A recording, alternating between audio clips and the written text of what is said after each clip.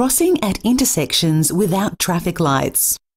Drivers are required to give way to pedestrians crossing the road the driver is turning into. Keep looking for turning vehicles. Make sure you have been seen and that the driver will give way to you. Drivers proceeding straight through or turning out of the road a pedestrian is crossing do not have to give way to the pedestrian, even though they may be facing a give way or stop sign.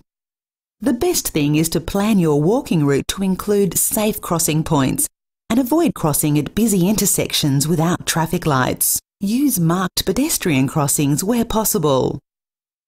Remember, at intersections without traffic lights, drivers have to give way to pedestrians crossing the road that the driver is turning into. Pedestrians should always make sure vehicles are stopping.